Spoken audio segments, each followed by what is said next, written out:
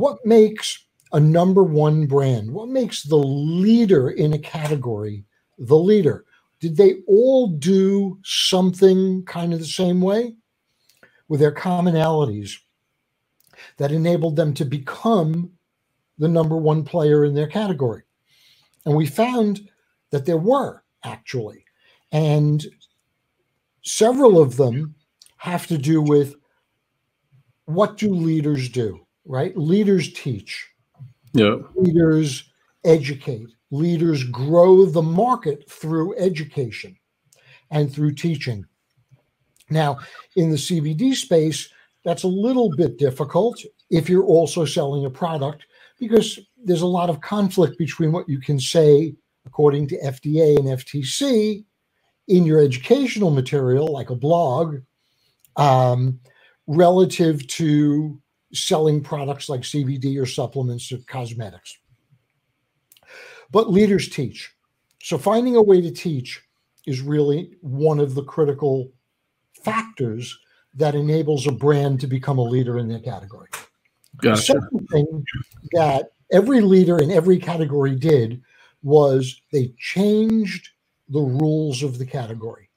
They evolved the way the consumer market looked at the category. What did they think this category was all about? Oh, no, it's different than that. That's amazing. Not to interrupt you, Marty, but I got trained by Zig Ziglar and Sandler Sales Institute and all these really big sales people. And the number one thing that makes people buy is new information. Absolutely. And that's the purpose of what I'm going to teach today, is a very unique slant on this new information concept.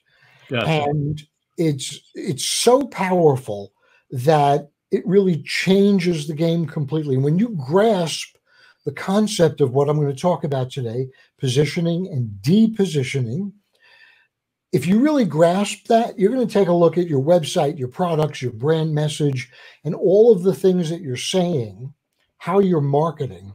You're going to look at it completely differently after today.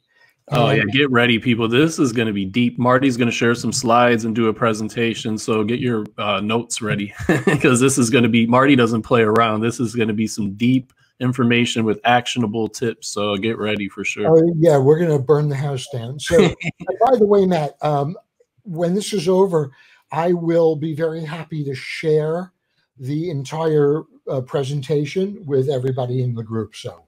Oh, great. Okay. So we can either upload that or we'll email that to people, or either one. We'll figure that out. Yeah, absolutely. Not an issue. So the third thing that we found out from this 3-year study was that consumers make their buying decisions in a very, very specific way. And if you can tap into understanding the consumer decision-making process, you can craft your messages in a very particular way to, as you said, Matt, provide new information. In my world of positioning, we call it influencing the way consumers believe and behave relative to your brand, but more importantly, how they believe and behave relative to your competitors. Gotcha. So, I've been very blessed to have worked with some of the, amazing mentors in marketing and advertising over my career. And I've evolved this concept of positioning over 35 years, where I've actually created and invented and developed very specific tools for people to use to be able to create and deploy the right kind of positioning for them. Now, so these are basically like fundamental things that won't change. They won't change if you do them right. If you do them wrong, you're going to have to keep playing at it. The old Gotcha. spray and pray mentality, right? Throw spaghetti on the wall, see what sticks. Yeah, I've been there. That's not the way to do marketing. The whole point of positioning, is to eliminate the guesswork. You want to take all the guesswork out. Now, does that mean you shouldn't be testing, A/B testing? Of course not.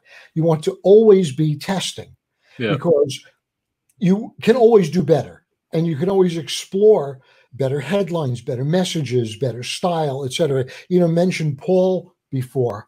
Paul's one of the smartest guys in branding development, for large part because he really has the concept of positioning well integrated. So when he creates a brand, he's already built in the strategy part of how that brand is going to convey a positioning to its intended audience. And that's what we're going to get into today. But if you guys haven't worked with Matt and Paul and Aaron Nosbish, another expert who's successfully deployed positioning strategy in his work, growing his brands very successfully. But if you guys haven't worked with Paul and Matt and Aaron, you're leaving a lot of money on the table, and you're probably making a lot of mistakes that you don't need to be making. So that's funny. That's what all of our clients say, that when they hire us, that they actually save money by hiring us because we help them avoid certain mistakes and just focus on things that are going to make them money. So yeah, absolutely. That's what it's all about. But yeah, so you ready to jump into the presentation? Yeah, if you insist. I'm excited, man. I'm taking notes over here too. Okay, I'm going to share my screen.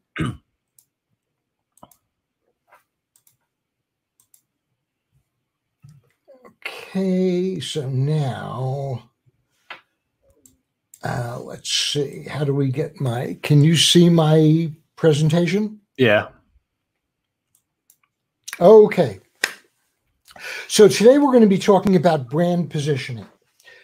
And something that you're going to learn during this presentation is a lot of material, guys. So I'm going to go really through this at a pretty brisk clip, and I'll be available to answer questions after the presentation. You don't need to make notes. Everybody's going to get a copy of this. Nice. But one of the key things that we talk about is why. The why people do things, right? So I'm going to teach a little bit about the introduction of brand positioning, but there's a purpose, and the purpose is competitive advantage. We're going to get into that. So what is this really all about? We're all in business for one of, or maybe more than one, specific purpose, right? We sell a product, or we sell services, or maybe we're an agency or a consultant. We want to help people, particularly in this category. These products can be very beneficial, and we want to do a good thing for people out there. But at the end of the day, we're all looking to make a profit, right? But as a business, we face a lot of challenges, and these challenges are pretty similar for every single business, and this applies to every single category, right? We have to worry about inventory and production and packaging and marketing and operating our business and staffing our business and managing the finances. I mean, there's a lot to worry about. But one of the most critical aspects for any business is acquiring a constant stream of new customers, new clients, new consumers. This is the top of the funnel into the acquisition mode, right? If we don't continually bring in a new stream of new buyers, we're not really going to scale our business very successfully. And having acquired these new customers, we want to increase the profitability of every one of them as much as possible, and we want to increase the longevity of their lifetime engaging with us. Now, here's where it starts to get a little interesting.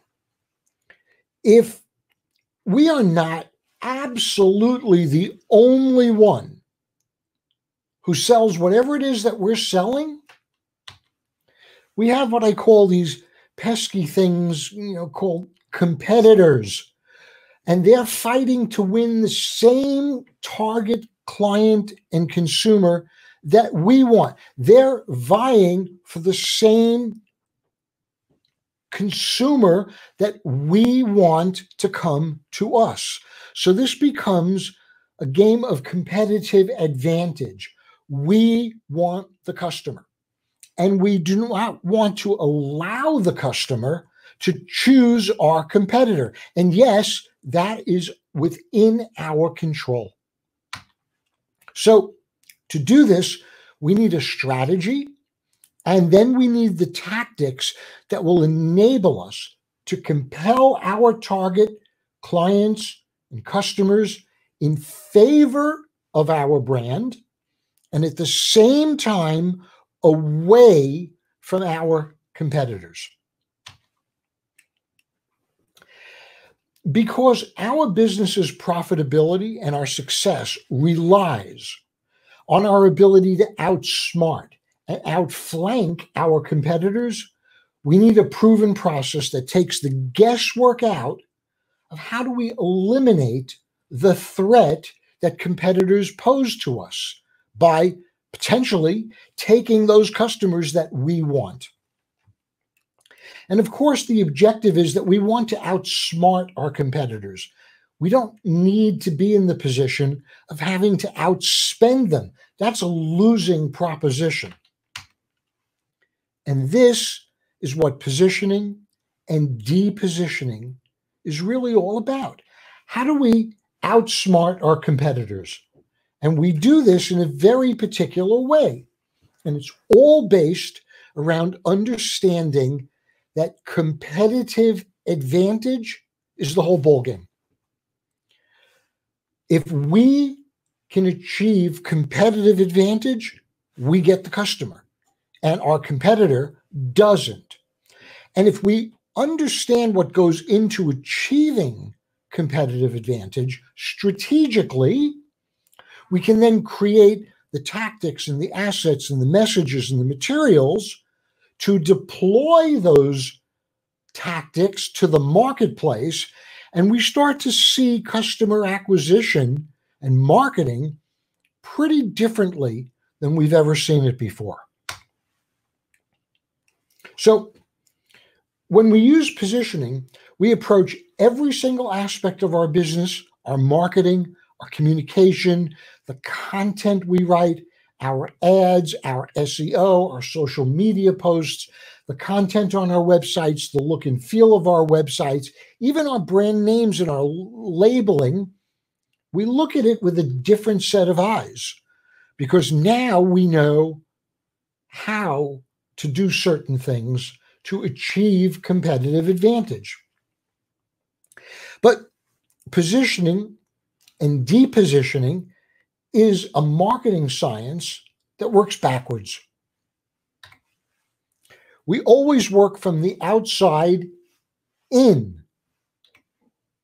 And there's a very specific approach and a pathway and a process that enables our brands, our businesses, our products to virtually eliminate our competitors. And if you do this right, it works almost all the time. So let's define brand positioning. Brand positioning, simply put, is the science of controlling consumer perceptions in favor of our brand.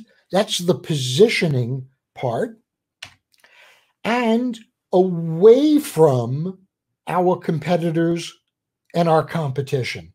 And competitors and competition are different, but that's for another session. When we talk about acquiring a new customer, what we really mean is that our target, that customer, has made a buying decision to engage with our brand, our product, our company, or our service. Now, that could be an actual purchase, or it could be an email opt-in, or it could be a form fill, or it could be a visit to our store, or it could be a request for more information. Any action that gets our target to cross the line from thinking about it to doing something about it, that is the process of acquisition. But we want our target consumers to make these buying decisions in our favor. So we have to understand how these consumers make their buying decisions in the first place. And there's a very specific way that consumers make buying decisions. If we can control that process, we win. If we don't control the process, we will lose. We'll spend more money, we'll spend more time, and our competitors will just clean our clocks. After decades of intensive consumer buying research, we know, and this is not guesswork, this is not my opinion, we know that consumers make buying decisions not based on how great your product is. They don't care. They make buying decisions based on, and this is the home run, based on their belief that your product is going to solve a problem, resolve a pain point, or fulfill a need or desire that the target believes they have. So we have to control how these consumer targets form their beliefs, because people behave based on beliefs. If you believe something, you will behave that way.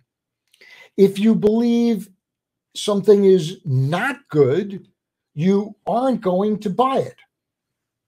If you believe something is going to benefit you, solve a problem, fulfill a desire or a need, you'll gravitate towards it.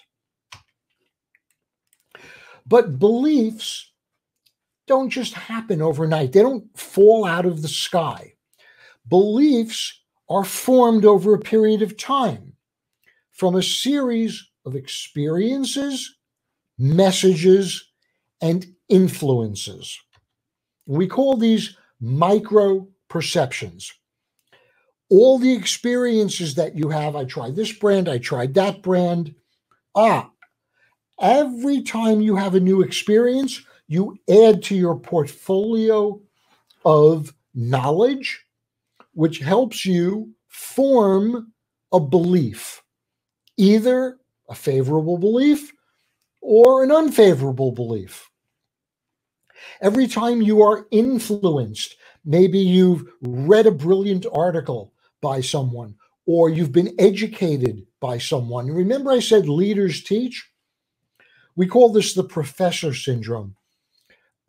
Imagine you're in college and it's your first day of the semester and you're going to the auditorium for one of your classes. There's 50 or 100 students in the auditorium, and some guy or woman walks to the front and scribbles their name on the whiteboard and turns around and says, "Hi, I'm Professor Smith." The assumption is that person is an expert in the subject, right? Because otherwise they wouldn't be at the front of the room.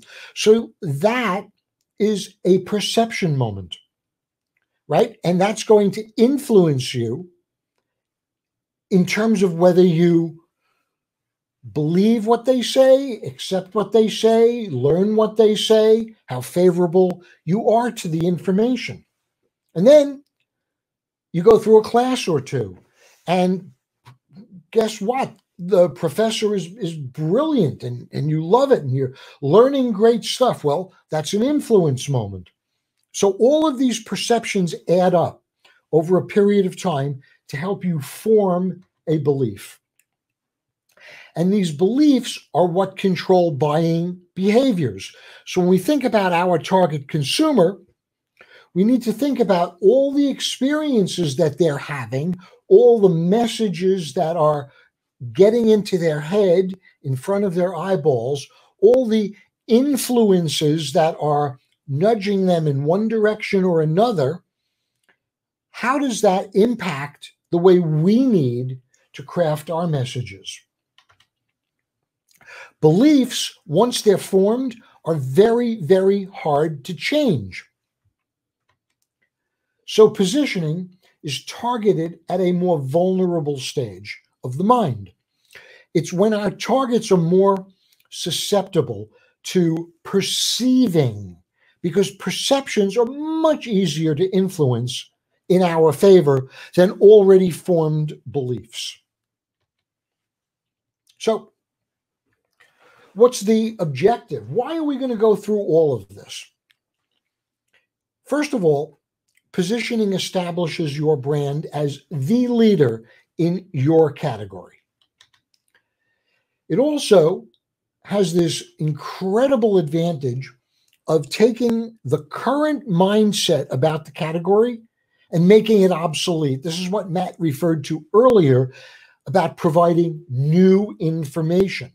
If you can evolve how people believe with regard to a particular category, you can actually gravitate them away from what I call the old way, which is all your competitors, to the new way, which is your brand or product evolved to present the message that it's going to solve your target's needs or pain points or desires. And if you do this the right way, it moves these customers away from whatever their current preferred brand might be, or whatever their current competitor might be. And it also forces your competitors to kind of disrupt their marketing model to try to stay relevant. And if you can throw your competitors off their game, they wind up spending time, money, and resources to try to stay relevant, to try to keep their customer base, so you're not taking it away. And that is going to take time, money, and resources away from them fighting you to get those customers that you want. When positioning is done right, it generates a tremendous incremental flow of business and revenue. And it sets up a very strong barrier to entry for your competition. It's also, in my opinion, done right, the single most powerful strategic tool in any marketer's toolbox, no matter what it is that you're marketing. So let's jump in. First of all, you need to know that every brand has a positioning, whether you know it or not, and whether you're controlling it or not. If you don't control your positioning, meaning how your target market perceives your brand and what it stands for and how it solves their problems, you're probably doing it wrong. And you're going to leave your brand open to a lot of vulnerabilities and risks because you're not controlling it. You have competitors, you have competition. And they're vying for the same customers and consumers that you want. So if you let them control the message that goes out in the marketplace, then you're already playing catch up. Turn the game around. You control the message and let your competitors have to play catch up. Positioning strategy, when it's deployed properly, is actually what decides who's going to get the customer or the client, you or your competitor. And every leader, every number one brand in every category is the leader because of positioning. So let's take a minute or two and talk about what positioning is not. And then let's look at what it is. So first, positioning is not branding. I'm going to go into more detail on the distinction between that in a few minutes. Positioning is not a logo or a mark. It's not a tagline, and it's not a slogan. So if you're creating your new products, or you're creating a website, or you already have your website, and one of the first things you did was say, oh, I need a logo. I've got to come up with this great tagline. You've already missed it. And frankly, you may need to go back and you may need to make some modifications once you understand the power of what positioning can do, because you may be giving the wrong message.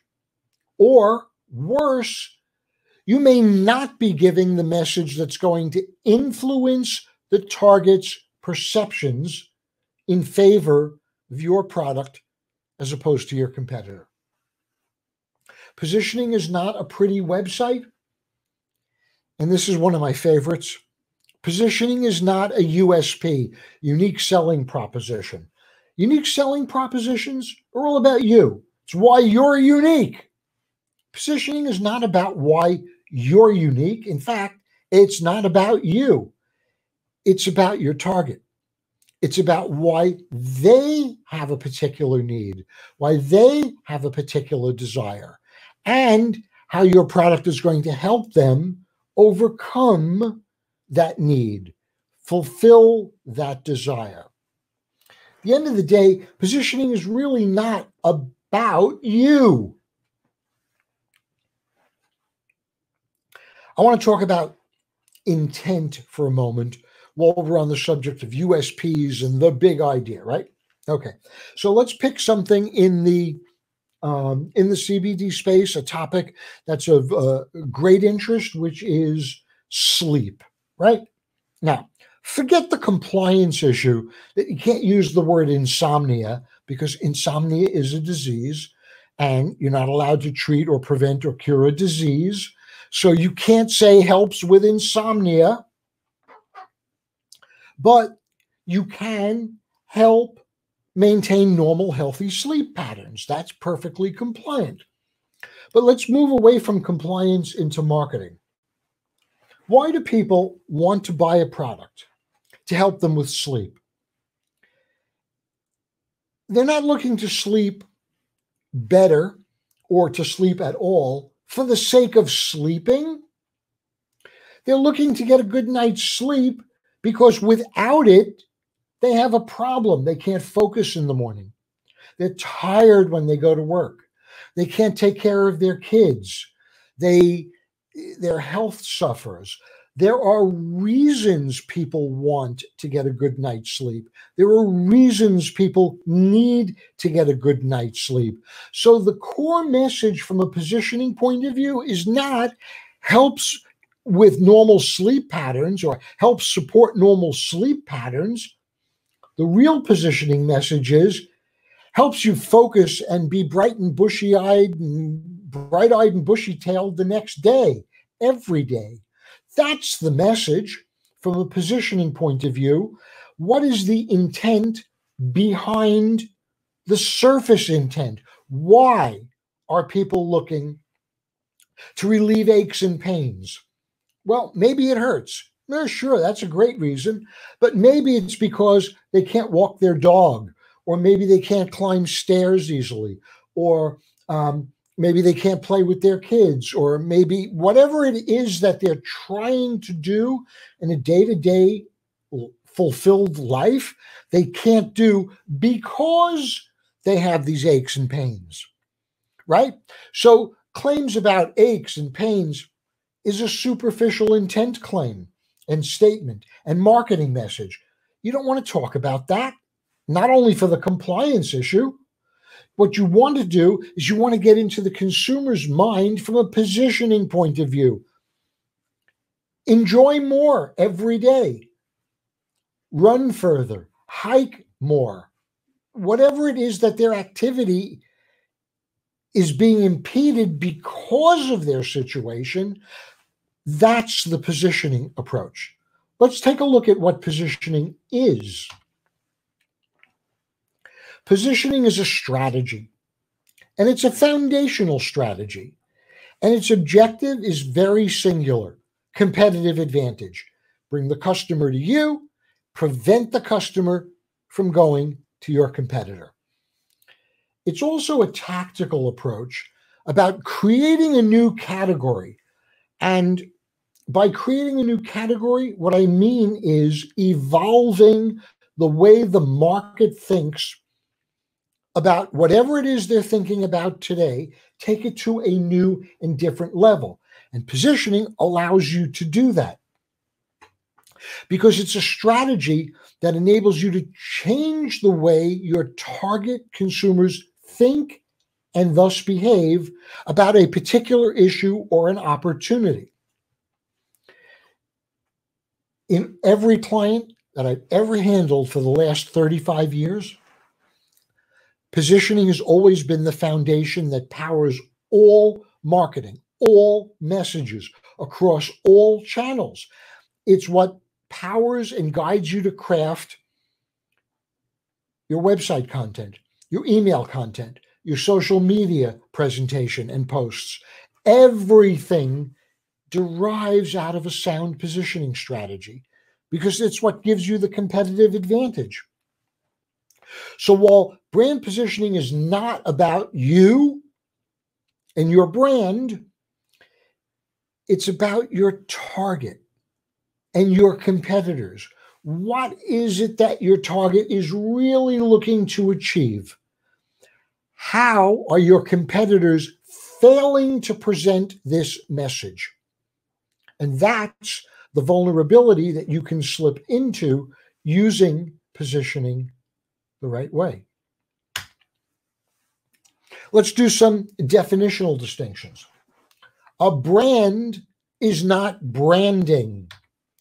A brand engages and deploys branding to help them build their brand. Branding is not your brand essence or your brand personality. A brand is an entity, it's a noun. A brand is a company or a product or a service name. Branding as a verb is an active deployment of how you convey your entity or your brand's positioning. Slogans, taglines, logos, and styles, these are delivery mechanisms. They are not your brand. They are branding elements. They are branding deployments. They are branding tactics. Positioning is not the act of branding. It's the act of strategically crafting the message that will control the way your consumer perceives, believes, behaves, and makes buying decisions. Positioning is a foundation on which branding helps build brands. And this, again, shout out to Paul, is where the concept of strategic underpinning of building a branding portfolio is so powerful. Because your brand is not what you say it is. Your brand is what your customers believe it is. If they don't believe what you're saying, if they don't believe what you're showing, if they don't believe what you're presenting, you don't have your brand. Now let's take a look at the flow of how this happens. So if we understand that your brand is your company or your product or your service name or entity, it's how you are known. So brand equals entity. Branding is how your brand presents the elements of your identity, the elements of your meaningful benefit, the elements of how you solve problems for your target. Your branding includes a mixture of things, including your logo, your marks, your taglines, your slogans, your color schemes, your styles, your tone of voice, your images. So your entity uses these presentation tactics to put forward and deploy the strategy that comes out of your positioning.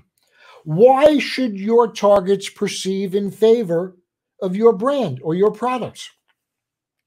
And why should your targets perceive away from your competitors and your competition? But as I said earlier, all of this works backwards. So let's take a look at how it gets used. First, we start with the positioning. That's step one. You have to craft the positioning strategy, which we call a positioning platform, so that we can understand how our targets are perceiving in favor of us and away from our competitors. What is the meaningful benefit that our target is intended to perceive when they read our messages, when they visit our website, when they hear about our products? And how is that going to compel them to believe that it's going to solve a need or fulfill a desire that they have? Once we know that strategy, then we can create all the branding elements that deploy that strategy the right way. So if part of the strategy is that your target market is, and I'll pull an example again from one of Paul's great branding designs. If your target is a patriotic consumer, then what's the message that you want to convey, right? And by presenting a very patriotic message,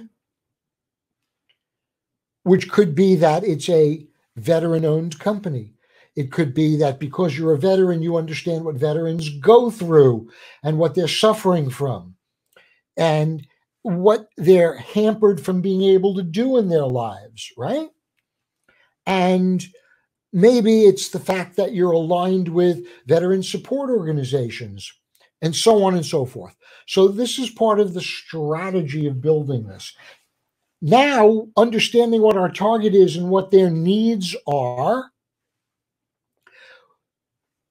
Paul went ahead and created an awesome brand. I'm going to give a shout out, Patriot Supreme, where all the branding takes this strategy and puts it forward into the marketplace brilliantly. So when a consumer just sees it, all the branding elements, when a consumer reads the messages, they understand, this is for me. This is going to help me fulfill my needs, my desires, overcome my pain points. Positioning plus branding creates the brand. Positioning is a strategy. Branding is part of how you deploy that strategy. When you create a strategy and deploy it successfully, you have the opportunity to craft, create, and build a powerful, sustainable brand. Look, you've all heard the expression that imperfect action is better than perfect inaction every time. You're only going to get results if you take an action, right? If you deploy a good strategy. Tactics have to flow out of a strategy. Otherwise, you're guessing. So, strategy helps define tactics. Tactics get deployed across all channels. And if they're deployed right, because they were defined properly, and the defining elements were based on a sound strategy of understanding who your target is, what their needs and pain points and desires are, they will achieve results. But positioning is what enables you to define your strategy. So a strategy well deployed leads to Brand affinity, engagement with your brand. Consumer loyalty, a belief that your brand is for me, which leads to higher engagement rates, which leads to more revenue, which leads to consumer advocacy, recommendations, social proof. One person loves it, they tell 10 others.